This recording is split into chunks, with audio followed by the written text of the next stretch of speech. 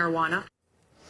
And now to break it all down, we've got Rick Tyler, Republican strategist and MSNBC political analyst, Christina Greer, professor of political science at Fordham University, and Joel Benenson, former Hillary for America senior campaign strategist. So, Rick, this is where the Republicans were 4 years ago. Did the Democrats go too much at each other instead of Donald Trump, or is that inevitable when you have a field of this size? I think the most disturbing thing is they went after President Barack Obama more so than they did the President of the United States. And it seemed as though a lot of Democrats were very upset about that they weren't taking on the president. There are a few who did, but they were few and far between. And Biden, of course, was vice president under Barack Obama. It does use Barack Obama's name quite a bit, and Cory Booker called him out for that. But that put them all in a very awkward position of, particularly on immigration. What I don't understand what Biden didn't answer is although Barack Obama did have what they say is a record number of deportations, they changed the way they counted them.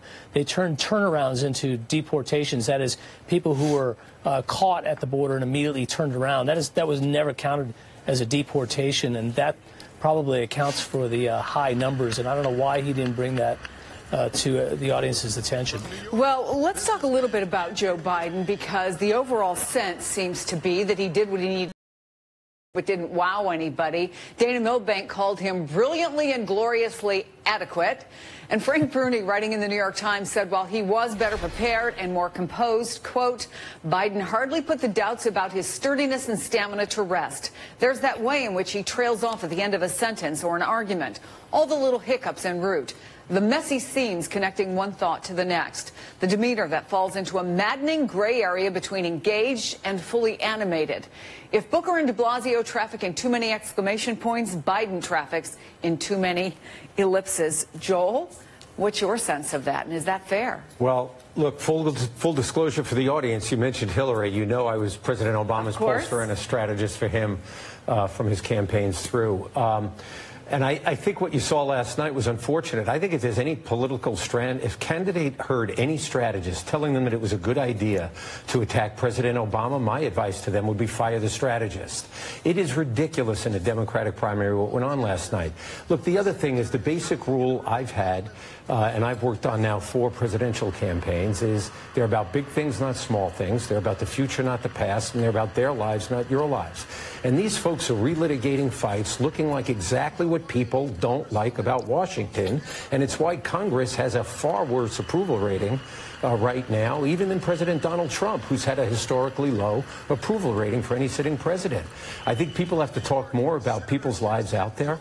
We're talking about, and look, also in full disclosure, I've been advising Mayor Pete Buttigieg, right? But I think we have to talk about the situation that people are facing today. Incomes are not keeping up.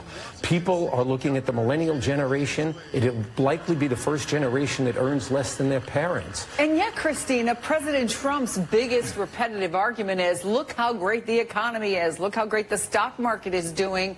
Was there an adequate response to what ultimately, whatever else is going on, somewhere in voters' mind, when I sit around my kitchen table, can I pay my bills? Can I afford to send my kid to college? Am I going to keep my job? Do I have a job? Right, and that was not articulated last night. And there's a fundamental difference between the economy and your pocketbook issues. And far too many Americans are really struggling. And they struggled under Obama, and they struggled under Bush and Clinton. And this is generational struggle that so many families across the country are going through. People in inner cities, people in suburbs, and people in rural areas. So last night, when some of the candidates got into the weeds about Medicare and health care for all, although incredibly important, that is not a direct pocketbook issue that was made a connection with the voters, per se, or people who are watching. And so they should have talked a lot more about not just the billions and trillions, we saw those numbers that, you know, lots of candidates were throwing out, but how would that explicitly affect you as either a single parent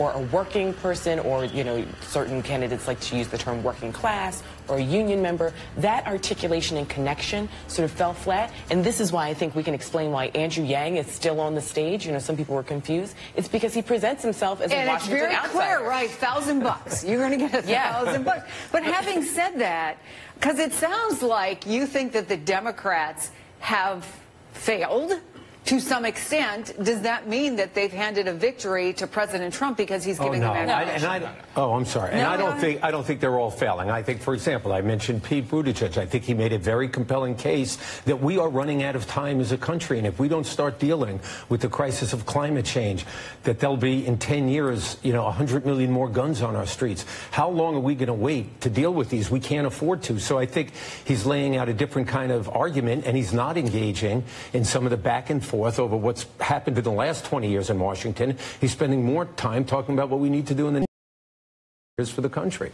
Yeah, and I think this is why also primaries are important. This is a way for candidates to really articulate a clearer vision, and not everyone's going to make it to the next debate. And that's right. Some of their ideas from, certain governors had some interesting ideas, like last night, Governor Inslee had some really interesting ideas. I don't think he's going to make it to the next debate, but his important sort of dialogue about climate change will be adopted by Harris or Booker or Biden or Buttigieg or whoever makes it to. Well, that's the other thing that you hear a lot of complaining about, that this format, Joel, doesn't allow for the real exchange of ideas. Is that the problem, or is the problem that, look, any politician worth his or her salt knows you can answer a question any way you want. So if you want to get your information out there, watch Inslee do this. You can ask him a question about the price of beef, and he's going to talk about climate change. First lesson of debate prep is every question is an opportunity for you to drive your message. That's number one. But let's talk about the format for a second.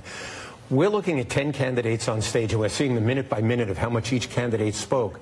They get to speak 18 minutes if they're at the top of the list. Think about what we're talking about. We were on air last night for 2 hours and 20 minutes, and the most any candidate gets to speak is 18 minutes. So I don't know how else you could deal with it better when you've got 20 candidates in a field. We'll see, I think, when it slims down in September. I think we'll see a little more substance, a little more time given to each candidate. Hopefully, we don't know what it'll slim down to at that point, but the format complicates it. And that's not a criticism of either networks that have had to handle it. I don't think anybody has had a better solution. All right, let me